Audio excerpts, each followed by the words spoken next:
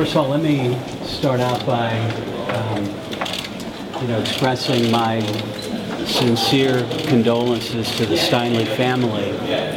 I hope that they do not interpret this verdict as diminishing in any way the awful tragedy that occurred and that their family has suffered.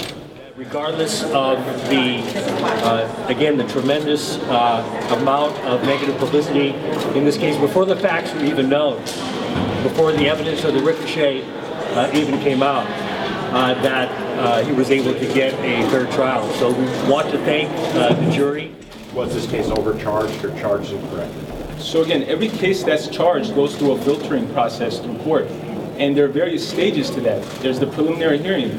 There are other motions that are filed. And this case made its way to a trial courtroom for a reason. It made its way through a trial courtroom because at every stage, there was sufficient evidence necessary to go to court and go to trial. And at the end of the day, this case really was a question for the jury. You must be disappointed, Alex. Alex, are you disappointed with this? It was a verdict we were not hoping for. I know that both sides fought very hard. But again, the jury is the one, the jurors are the ones that make a determination on the case, and we will respect that decision.